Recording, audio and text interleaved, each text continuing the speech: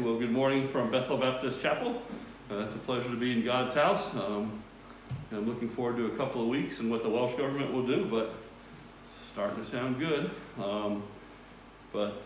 Anyways, I just wanted to welcome everyone, and glad you were able to come out this morning, and some guests and some visitors. Glad to have them back in the house of God, Mike, and as well as you there. Thank you so much for coming back. And let's open up in a word of prayer this morning, and we'll get started with our service. So most gracious Heavenly Father, we do just thank you. And we praise you in the name of your dear Son and our Savior, through whom we have the hope of eternal life. And it's the hope that is, it's going to happen someday. The question is when, not whether it will happen. And Lord, in that we take comfort, that by faith and completed work, there's nothing we can add to that, though we should desire to serve you. So Lord, we just thank you that we're able to gather today. We have the breath of life. We pray for those that are unable to make it in for the various reasons, with isolation and some with illness. Lord, we just pray for your healing hand upon them and those that have even come in. Lord, I think sometimes we're the walking wounded. So we do pray for your healing here as well. We do thank you that we are able to gather, and we pray for the chapels around this nation, around the world that gather today, that they would know your grace. They would know your provision, even in hard times. But through all this, Lord, we have that confidence that you are reigning, you're on your throne, and one day we'll stand in your presence. Until then, help us to serve you through your Spirit and through your word and in your power. We'll make sure that we pause and we thank you through it all. Indeed, as we leave here today, may we say it has been good to have been in the house of the Lord. Amen, amen. So still kind of easing into music this morning. I think everyone can see we're going to do In Christ Alone. Still not doing the books yet until all the restrictions are gone and that we can't hand out paper. We really don't have a way to clean it. So In Christ Alone. Go ahead and put the first thing on there. There we go.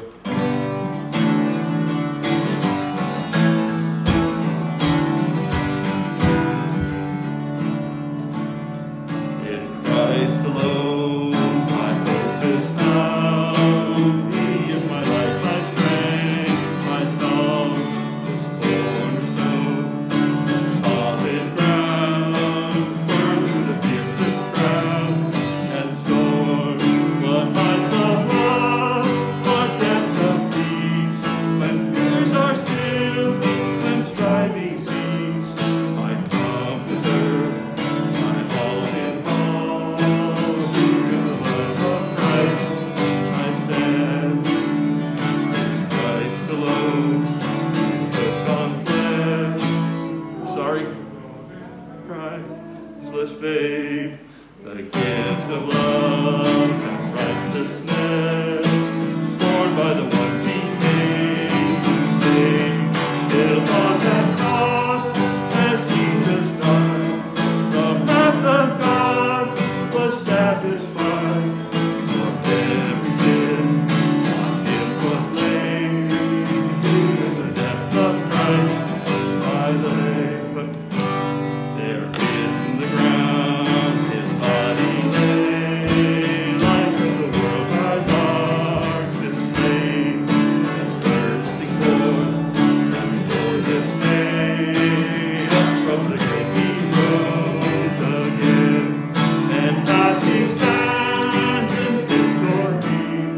Since curse has lost its strength on me, for I am his, and he is mine. From the precious blood of Christ, no guilt in life, no fear in death. This is the power of Christ in me. From earth's cry, no final breath. Jesus commands my destiny. No power of hell, no scheme of man, can never pluck me from his hand. Till he returns, or calls me home. Here in the power of Christ I stand. Amen. Still getting used to that. Getting everything in the right place at the right time. Keeping the mask on, holding on to a pick. It's amazing. Nothing's just don't go flying off. Okay. Well, this morning, We're up to Psalm 110. I think, Len, you have copies of the outline and the very simple psalm this morning. But Psalm 110, if you are interested, there are outlines for the sermon and the psalm in the back. And here we go. Psalm 110, verse 1 and following says, the Lord, this is a messianic psalm, by the way. Christ is going to point to it, and he's going to challenge the Pharisees. How does David say that his Lord, he says it right here, the Lord said unto my Lord? How can that be? How can someone that came after David be greater than David? Oh, it's because he's very God's son. The Lord said unto my Lord, sit thou at my right hand, until I make thine enemies thy footstool. The Lord shall send the rod of thy strength out of Zion. Rule thou in the midst of thine enemies. Thy people shall be willing in the day of thy power. In the beauties of holiness, from the womb of the morning, thou hast the dew of thy youth. The Lord hath sworn and will not repent. Thou art a priest forever after the order of Melchizedek. The Lord at thy right hand shall strike through kings in the day of his wrath. He shall judge among the heathen. He shall fill the places with the dead bodies. He shall wound the heads over many countries, and he shall drink of the brook of the way. Therefore shall he lift up the head. That last part speaks that as he's going and doing his thing, he's going to refresh himself as he goes. He's going to raise his head in confidence because he is the Messiah. He is the ruler. Wonderful, wonderful psalm there. Psalm 110. Oops, there it is. Let's see. Announcements this morning. Kind of the same as last time. Thank you for the Sunday school lesson. Paul has posted both on our Facebook page and our YouTube channel. You can get to that from our chapel webpage. And aside from that, the Sunday school lesson is there. If you want the worksheets to go along with that, contact me, and we'll get those to you. Parents, it's a great opportunity to teach your children the truths of God. I can't emphasize that enough in this day and age. Scorsa Cup, our coffee morning, will continue Wednesdays for the time being, online from 10 a.m. till noon via Zoom. If you want to join me, send me a message, and I'll send a link to you. And then our Thursday Bible study is the same. We're continuing through the book of John online from 7 to 8 on Thursdays. And again, a great study there. And I think that's all. Anything else going on? One thing I do want to say. I sent you if you're on the chapel email list, you received a copy of this from the Christian Institute. They're apparently concluding, the Welsh government, that is, the Senate. Earlier this year, I'll just read this, passed the Curriculum and Assessment of Wales Act. And they are revising, they're taking a consultation now on relationships and sexuality education, which means we're just going to teach our children less about God and more about the world, and that anything's okay. There's nothing wrong that you cannot possibly do in this world. And that's me being a little sarcastic, but it's not far from the truth. And so take a look at this. Go to the Christian Institute if you want. I'll leave it up here after service. But they're looking for citizens to give comment. Tell them what you think. And weigh in on it. We need to protect our children from inappropriate materials. They need to learn about the proper nature of marriage. Even if there is an opposing view, we need to teach them the importance of family life and bringing up children. And moral considerations. And I have a feeling that's going to be really repressed under the religious side of things. But anyways, Christian Institute will have information on that, or you can get it there. Welsh government is completing their consultation by the 16th of July. So you've got a couple of weeks. But weigh in on that if you feel strongly about it. I can't tell you what to do or what to say, but I can let you know what's going on. That's why we support organizations like the Christian Institute.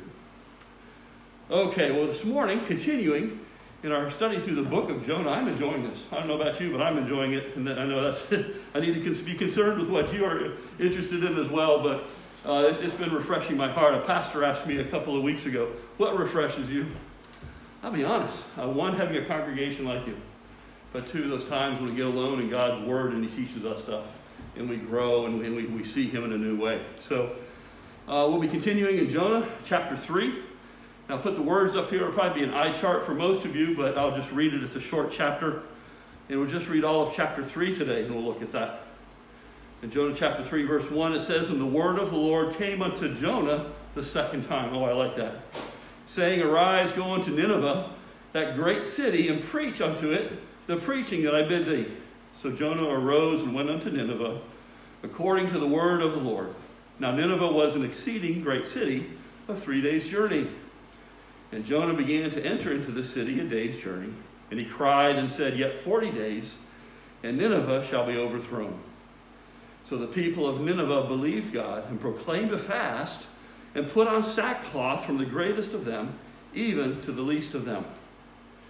For word came unto the king of Nineveh, and he arose from his throne, and he laid his robe from him, and covered him with sackcloth and satin ashes. And he caused it to be proclaimed and published through Nineveh by the decree of the king and his nobles, saying, Let neither man nor beast, herd nor flock taste anything. Let them not feed nor drink water, but let man and beast be covered with sackcloth, and cry mightily unto God. Yea, let them turn every one from his evil way, and from the violence that is in their hands. Who can tell if God will turn and repent, and turn away from his fierce anger, that we perish not? And God saw their works, that they turned from their evil way, and God repented of the evil that he had said he would do unto them, and he did it not. Wow. A lot going on there. And there's some things you maybe say, wow, evil, God. And if God was really going to do something evil, well, we'll talk about that. So this week we'll be looking at Noah, and he's the revival prophet at this point in time. Each chapter it's changing. He was the reluctant prophet, then he was the repentant prophet. Now he's the revival prophet. We'll find out something about him next week as we finish it up in chapter 4. But I found a story this week. Let me turn this on. I found a story this week. Hopefully you're on. Am I on? Anything coming out? Technology, well, it's as good as it's going to get. Double check. Something's going out, nothing's going out. Go like this, Brian. You need the receiver on. That's the sermon illustration. You have your receivers on this morning? Amen. I need it too. But I found a story as I was thinking about this passage, and some years ago it goes this way. A manufacturer up in Scotland told the Sunday school teacher of a class of poor boys that he would get each of them a new suit of clothes. That's quite a big thing. This is the time, it's about 1800 is when this happened, as best I can nail it down. It's about 1800, says, you know what, each of your children that comes, I'll give them a new suit of clothes. That's quite a thing. It's quite a thing. And after a few, the worst and most unpromising boy in the class was a lad named Bob. Poor Bob. And after a few Sundays, Bob went missing. His teacher hunted him up, it says, but found his new clothes torn and dirty.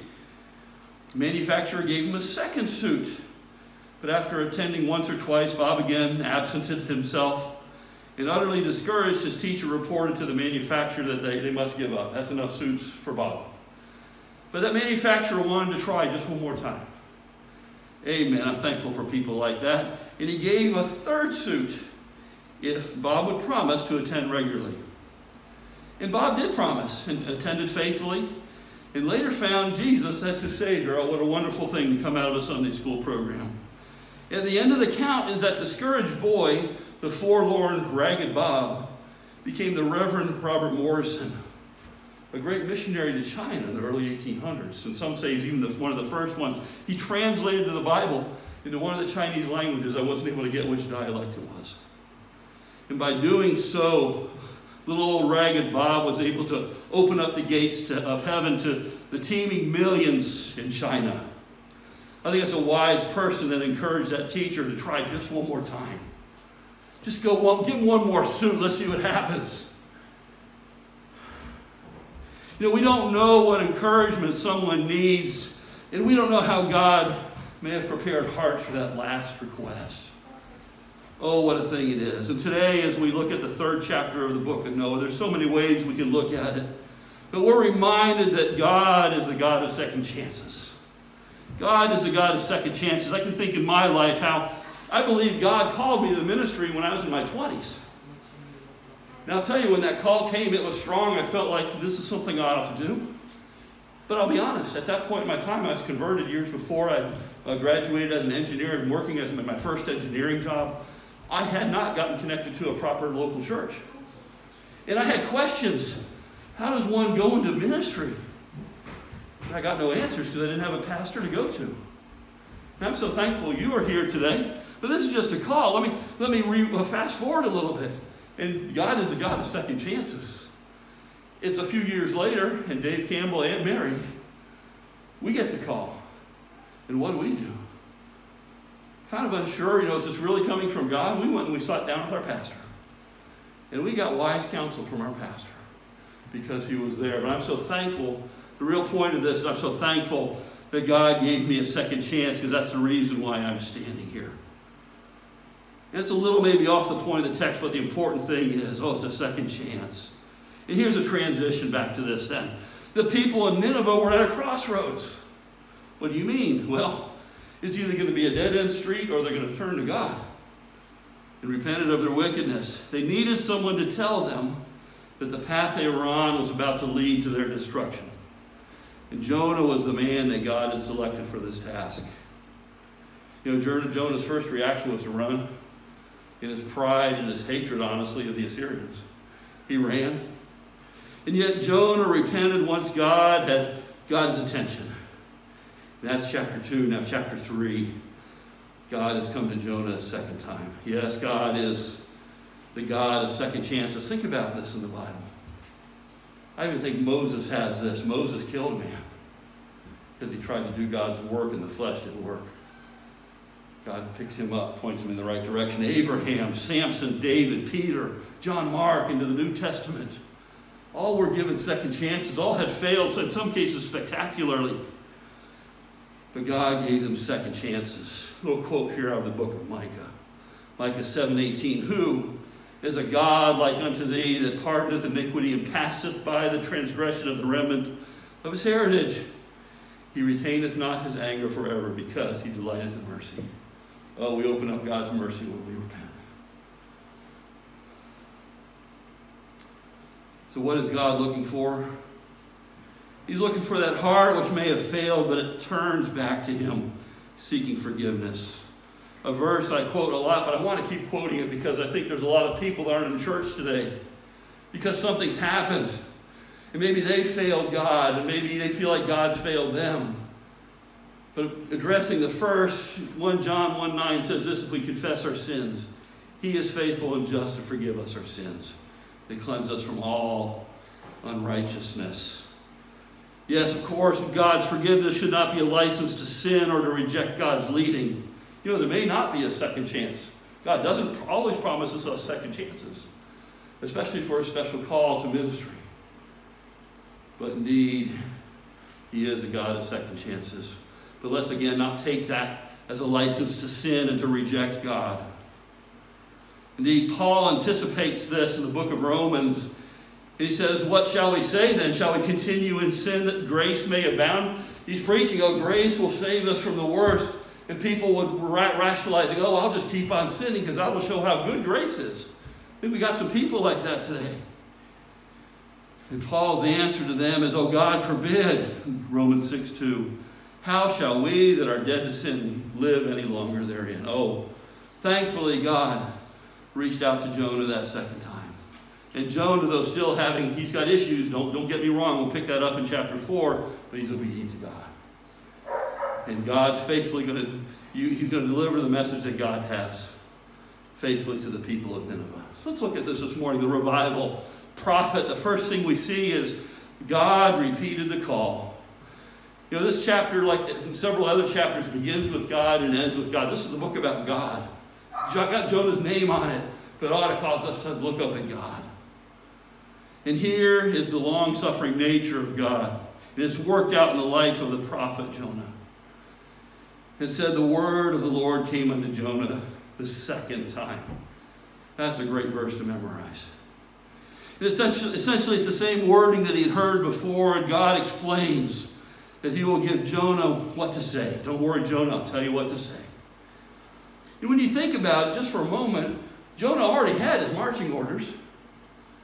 God said, go to Nineveh. He never said, stop going to Nineveh. He said, go to Nineveh. But he comes to him again. And I think that's a wonderful thing. This is maybe a Dave Campbell looking at this. You know, it's God is reminding and reassuring Jonah. He hasn't given up on him. Oh, Jonah, I got something for you to do. Yes, we stumble. And yes, you stumble. But go get him. He restores him. Says, you've got a task before you. You know that great fish? I kind of like the thought of the great fish did all he could. He got Jonah to shore, left Jonah on shore. Now it's Jonah's job to get over to Nineveh. I think of Jesus in the New Testament. We just went through Easter. And one of the most wonderful messages that comes after Easter is Jesus coming and talking to Peter. What did Peter say? I'll never leave you. I'll never reject you. 3 times. And when the 3rd time Peter realized what had happened, he went out and wept bitterly. Jesus came up to him and in effect puts his arm around him and says, Peter, do you love me more than these? Oh, feed my lambs. He changes it up. Oh, feed my sheep, feed my sheep. Peter had a charge from God that wasn't going to be stopped by him stumbling along the way. He used to take care of that infant church, help it to grow, help it to learn. The Son had invested in him. It was up to Peter to invest in others to carry the message forward. And Jesus restores Peter. You know, God only needs to bring the call once to Jonah. It's going to be enough. And through this call, God is going to show the power of his word spoken at the right time to the right people by the right person. He's going to work, I think, what is the single most great revival that the world has ever seen. He's going to show this prophet that he is the God of all the earth. You know, Israel had a job to represent God to the world. They were to be priests amongst all nations, just not their little part of the world, but everywhere. And God's going to show that. Oh, what an object lesson on obeying the will of God. So we see God's repeated call. The first part, the restoration, I didn't bring up there, but the second part is receive God's call to restoration. You know, maybe you're here this morning, or maybe you're watching online, and quite honestly, you feel like you've let God down. You may have. Perhaps you've not followed through on a promise of service. Maybe you've not shared the gospel or stood to be counted as a Christian. You maybe have slipped back into an addiction. I don't know. And to be honest, that's between you and God. What I care about is that moment of failure or shame is keeping you from God. As a preacher of the Word of God, I'm here to say God is the God of second chances. Jesus says, I'll turn away no one that comes back to me in faith. Come back to God. It's never too late to turn back to Him while we have the breath of life. We have the hope that we can come back to God. We can be restored. We can be forgiven. Yes, there's consequences for sin. I'm not saying when we sin that all of our consequences go away. They don't. But, oh, I'd rather go through that with God. Walking with God. God says, oh, come back. I'm just a flat-out invitation. Oh, come on down to Bethel and Hollowell. It can help you get restored with God. You can do it right there in your home. And when we do, then we have that hope of God before us, opportunities for serving Him and enjoying His abundant life. Receive that. Let me turn it around. This is probably the bigger part of the sermon here, but give God's command for restoration. What do I mean? We rejoice when we hear, oh yes, God's the God of second chances. I'm so glad He does that. Oh, look what He did for Jonah. Look what He did for Dave Campbell. Let me turn it a little bit. Are we willing to be the people of another chance? This is where it gets hard. Are we willing to be the people of a second chance? We serve the God of second chances. Are we willing to turn that around? I'm not saying being foolish. We don't forget what's happened if someone's done something wrong. But are we going to be willing to give them a chance to redeem themselves, to show themselves trustworthy again? This is where marriages get put back together. This is where lives get sorted out. And if God, we rejoice when God is the God of second chances. We've got to be willing to be the people of the second chance. Lord's Prayer, we're having communion today. We're going to say the Lord's Prayer. What does He say in Matthew 6:12? And forgive us our debts, or some translations may have forgive us our trespasses. Same thing, sins. Doesn't stop there. As we forgive our debtors. Oh, if we're going to come to Almighty God and ask to be forgiven, we need to be people of a second chance. people of another chance. I kind of use that because often we blow our second chances pretty quickly. We need another chance. Indeed, forgive us our debts. Again, putting a little spin on it. If we expect God to forgive us, to give us a second chance, then we need to be willing to offer the same. Again, we don't forget what experience has taught us, but it does mean giving that person a chance to earn our trust again. Oh, the repeated call. Let's move on. We see Jonah relented to the call. The first part here, oh, the journey. We're not really told where the great fish lands and puts Jonah on the shore. I got a map here. Oh, eye test. Mediterranean Sea, actually I think it was just called the Great Sea at that point in time. He left down here. Well, his home was here. This is the Sea of Galilee. And his home was just a little bit to the west of that. He caught a boat in Joppa, which I think is up here. And there's actually a current that kind of goes to the north, so it probably came up a little bit. Wherever it happened, I don't know, but somewhere probably in this stretch of shoreline. There's Jonah.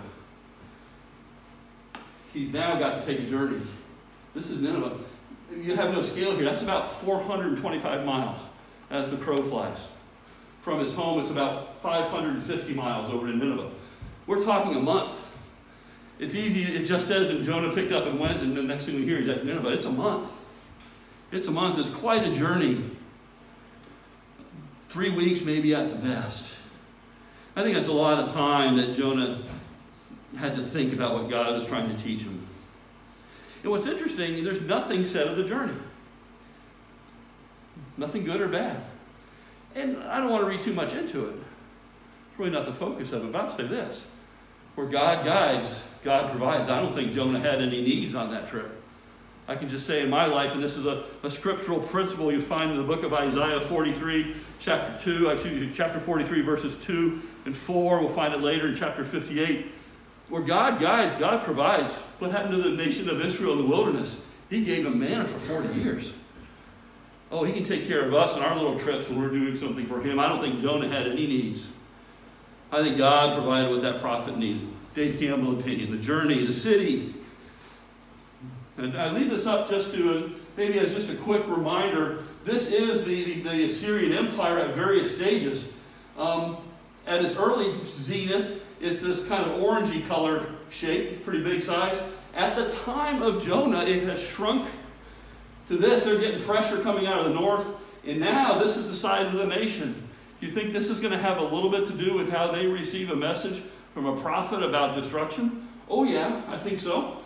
Opinion. But again, I want to put this in a historical context. It's about 760 BC when Jonah had his ministry.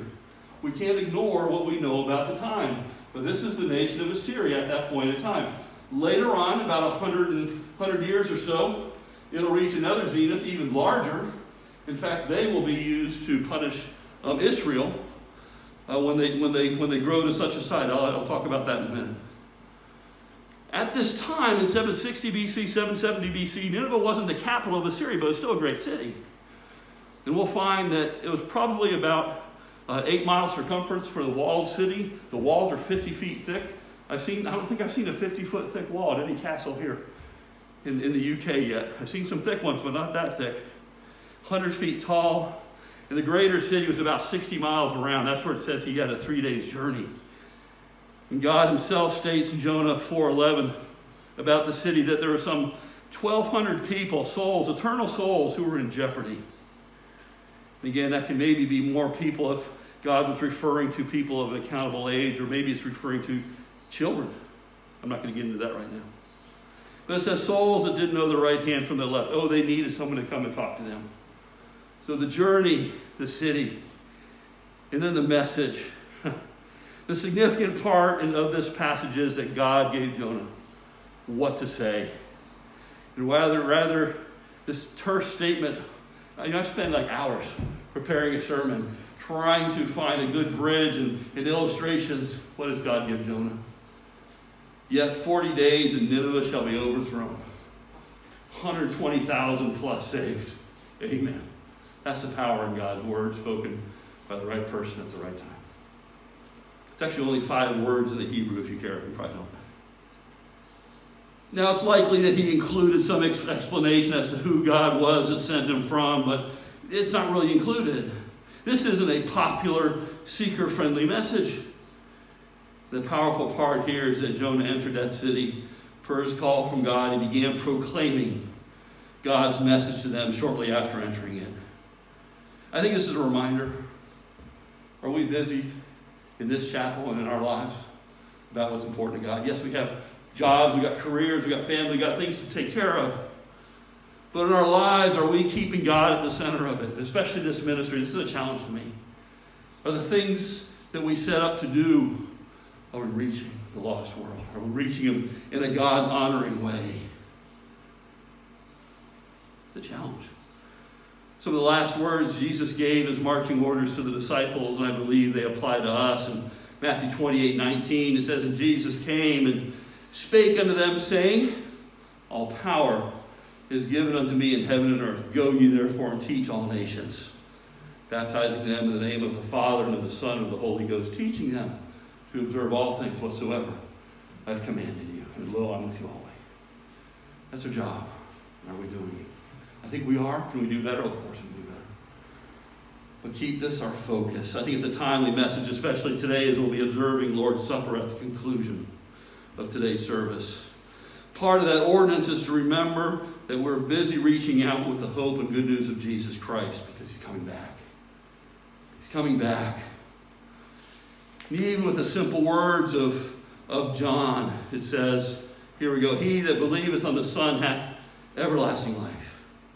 There's a message. "And he that believeth not the Son shall not see life, but the wrath of God abideth on him." Oh, are we sharing that in love? Are we sharing that in all that God's given us? Okay, so we have God repeated the call. Jonah relented. Interesting part. And Nineveh responded to the warning. Oh, again, when God's man brought the message from God, we see a powerful response. It always doesn't happen. But it happened in this heathen nation. It says in verse 5 that the people of Nineveh believed God. That's important. This repentance reached from the king of the city to the least of the people, and even included animals. That may sound a little weird, by the way. You're putting ashes and sackcloth on your donkeys and such. But actually do it. We kind of do a little semblance of that today. What happens if you've ever seen a funeral where it's like a horse-drawn carriage? We put things over those animals. But even an ancient authority has it that they actually, in some cases, we have records of them putting the sackcloth on animals. Just a little interesting thing. And again, what is sackcloth? We use this term. This is what the poor people and what slaves customarily wore. So why do you wear it? It depicted that the entire population viewed themselves as needy, in need of God's mercy in this case, and slaves to God in this case.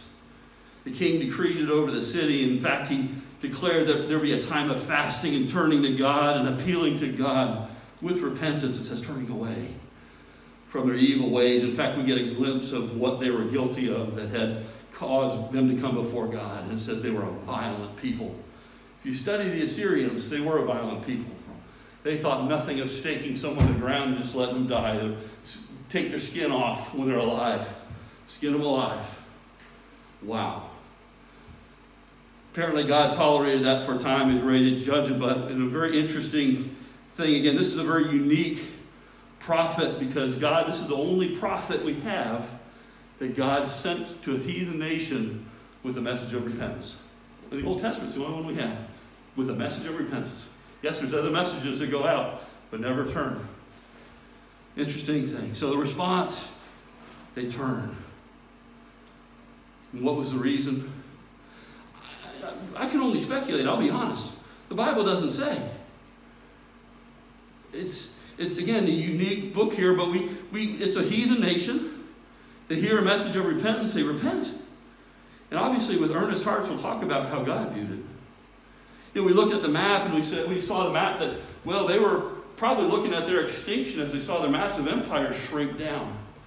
Maybe that was part of their intention. They didn't want to be totally wiped off the map. It could be God used that. Some will speculate that because they worship the fish god, they're one of these groups that worship Dagon. If they saw Jonah getting spit out in the land, they go, whoa, our God's brought us somebody. It never says that, though, does it? Didn't say if anybody saw him. That's speculation. And it's possible that a Jewish prophet traveling all the way up to Nineveh to warn them, they did listen to prophets. And if you came from an unfriendly nation that's saying, you're in trouble, you need to turn, you need to repent to God, that might have made a difference. He's got credentials just making the trip. I don't know. The emphasis is that God sent the message and the people feared God and repented. You know, Jesus points to this event and declares that the men of Nineveh will stand in judgment and condemn the generation in Israel at the time of Jesus that rejected him. And why is that? Well, he says, one greater than Jonah is before you. And when you start to think about it, it's amazing. Jonah was there a day, and they're repenting in sackcloth and ashes. Jesus spent 3.5 years in his earthly ministry proclaiming God. Jonah came bringing no miracles, none that they would have known of. Jesus does miracles to prove that he's the Messiah, healing and feeding, raising from the dead. Jonah was just a man sent by God. The very God, the Son, was there. Yes, indeed, the people of Nineveh will stand in judgment because one was much greater that was preaching to them and showing them true life. And I think in this, we might just be challenged. If you're listening today, are you ready for that judgment? You place your faith and trust and hope in the living God, the one that was the Messiah, who did die in our place that we could be reconciled. Oh, there's only one way to heaven, and that's through repentance and faith in God. So just 2 points here. They responded to the warning. Then a rather almost a curious statement that God repented of his warning. Let's look at the positive part, the easy part. Indeed, God shows great mercy, I think, by sending Jonah with a warning to this heathen nation before judging them. He could have just judged them. He didn't. And it's no surprise that when the people responded quickly and completely, that he did bring his judgment upon them. They did what he asked. That's the core of Jonah's objection to this assignment. Oh, that God would show mercy. These people that ought to die will be forgiven. And I think there's a powerful, powerful lesson here. Do we have the viewpoint of God? You know, I think eternity is a long time. And God knows what eternity, apart from him, is going to be like. He created a place called hell, really, for Satan and his minions. But those that reject God in this life are going to go there too. And God would rather see someone come to repentance than go there. What do we see? Do I have the verse here? Well, this is the core of the gospel. I'm getting a little out of order. Oh, here we go. The Lord is not slack concerning his promise, as some men count slackness. Those long suffering to us, we're not willing that any should perish. Perish means in hell, eternity. There is no oblivion that some cults will teach. There is no second chance. There is no praying out of purgatory. It's eternal. And it was so important for that 120,000 that God took this reluctant prophet, had a couple of false starts with him, but he sent them up there. Why? Souls are important to God. Let us have that eyesight. Why do I say that? We live in a time where, I tell you what, there's some people that get me wound up by what they're saying, but they're still eternal souls. Don't ever lose sight who you're talking to is an eternal soul. That'll give you some patience. Oh, to have the eyesight of God in doing that. But what do we see in this nation? I'm going to go back to this point here. They did what God asked. This is Peter's testimony, not Peter, this is Paul's testimony. Later on in the book of Acts, he says, testifying both to Jews and also to the Greeks, 2 things: repentance towards God and faith toward the Lord Jesus Christ. Repent, turn away from your sins, then place your faith in Christ. Why? Because he died for your sins. That's the core of the gospel. Turn, repent, and believe. What did they do? It says they turned. They turned from the wickedness, and they believed God. They met the requirements. Some will say, well, this wasn't an earnest belief. I'm not going to argue with God. God stayed his judgment on them. I think this nation earnestly turned to God. Now, what's sad, it'll be about 40 years later, what's going to happen to the northern 10 tribes of Israel, called Israel. The Syrians are going to come down and wipe them out and disperse them. God will use Assyria to judge them. How did that happen in 40 years that they became to the point where they were at war with them? What happened to the great Welsh revival in the early 1900s? It evaporated, folks, in other revivals. So it doesn't take long for people to forget a commitment a generation has made. And certainly within 2 generations, we'll see Assyria go from believing in God and repenting from their wickedness to right back at it. But what's going to happen to the Assyrians 100 years later, 150 years later, he's going to wipe them out. Babylonians and the Medes. God will judge them because they became proud. It's another message. But though God allowed them to chastise Israel, God will hold the Assyrians responsible for their pride because they said, look what a great thing we did. And they didn't realize that God had done it. That's getting deep. Then we see God's reversal. And we did the verse there. The Lord is not slack. He wants to see people saved. Jonah was vindictive. He wanted to see them punished. Again, God sees things differently. God would rather see them live for him in the world. Jonah still has some learning to do. That's going to be next week's sermon. A couple of things I want to explain here. Verse 10 says this. Let's read this verbatim because I think it can raise some questions. And it says, God saw their works, that they turned from their evil way. And it says, and God repented of the evil that he had said he would do unto them. 2 thoughts, or two things I want to explain here. The word repent traditionally means to turn away from.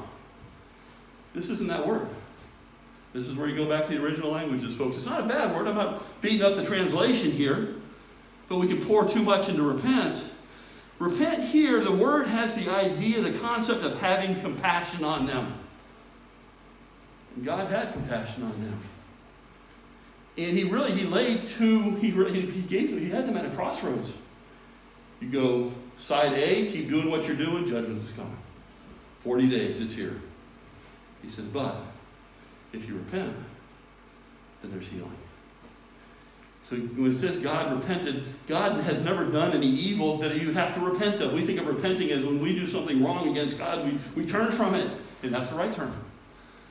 God exercised his compassion on these people because they repented. In fact, the word that's more usually applied to repent describes their things. It says, because they turned from their evil way. And the second word I just want to tap on here, it says, God repented of the evil that he said. So can God do evil? This is one of those moral questions. Come down to the understanding of God. I think it's worth taking a minute here this morning. Can God do evil? And the answer is not the way we think of it.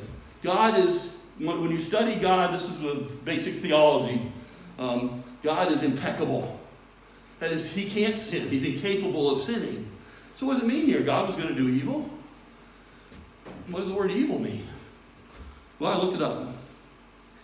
And what he was going to do, he was going to judge them, but evil in the sense that he was going to, where's my words? Pulled out of a dictionary here. He was going to bring calamity and distress on them as one of the definitions of evil. Yes, evil can mean sinning against God. That's not the word here. He's going to bring calamity and distress on them. They would have seen it. To them it was evil because they were going to be on the receiving end, being judged righteously. If God had done that, it would have been righteous because of what they had done. It would have been a righteous judgment. I think these things are worthy of explaining because you'll find this a couple of places in the Bible. And this is how we understand it. It's evil to the person that's going to be receiving, but it's evil in the sense of calamity, distress is coming upon them. But it would have been righteous judgment. And maybe I'm going on too much there, but I think that's a worthy little explanation there. Okay, well, what a great chapter and what to consider that God is the God of another chance. And maybe you're online today and that resonates to you. And maybe you sidelined yourselves. You need to come back to God. God's waiting. He is the God of the second chance. He's faithful to forgive us when we come to him. But we have a challenge, I think. And it's a reminder for people to listen to God the first time. Oh, what if Jonah had just gone and done it? Who knows what would have happened? You know, there's consequences for our sin. You think about what were the consequences here? Jonah was in some displeasure or discomfort for a while, but the poor men that were around him, by the way, sin doesn't always just affect us. It affects those around us. Those poor mariners that were unwilling to throw Jonah overboard, threw their goods overboard, their livelihood. It cost them. Oh, be people that follow God the first time. We're warned in 1 Thessalonians 5:19, quench not the Holy Spirit. Quench not the Spirit. The Spirit leads us, it guides us, He directs us, teach. Oh, follow Him. And watch God do wonderful things in our lives to mature us, bring fruit in our lives. And by the way, when you're following, make sure it's God and not yourself. There's a big difference. That's a message maybe for another time. But Jonah, with God's simple message of repentance, will be eyewitness to the power of God and work a great revival in Nineveh. Oh, to be used for that. But I want to come back to just the one soul. Each soul is important. If you're here this morning or you're watching online and you've never turned to God, turned from your sins or placed your faith in Him, oh, why are you waiting? Why are you waiting? Eternity is a long time. And what an example here. God forgave this city full of wickedness. What an illustration. He forgave them. Why? Because they repented and they believed Him. Don't put it off. And the Christians here, oh, are we following God with all of our heart, soul, and mind? Only you can answer that. I think in the West, our churches need revival. Revival starts with us when we turn back to God. Well, we're a nation in need of revival. Oh, Jonah. Oh, will we be the ones, to end where I started, will we be the ones in living Christ before a disbelieving world to offer that second chance, that third chance? And maybe there will be another Reverend Robert Morrison that'll go out and rock the world for Christ, or even a Jonah. He'll go and be obedient. Oh, that we would be that person. Most gracious Heavenly Father, we thank you for your word. We thank you for your Holy Spirit that guides us. Oh, that we wouldn't quench it. I'm thankful that you are the God of second chances, but let us not be complacent in that. Help us to listen the first time. And Lord, I just keep coming back to this. It's on my heart. If there's someone that's been wounded, and someone that's sitting on the sidelines, perhaps watching online today, is maybe ashamed to come to church, oh, please come. There's forgiveness in God. He's got something for you. May not be the same thing, but oh, He's got something for you that we can do. Oh, you are the God of second chances. And we praise you in that. Amen. And amen. No, good. Just about right. Well, this morning we're going to observe Lord's Supper. And we'll be singing some verses here in a minute, but I just want to do an introduction here.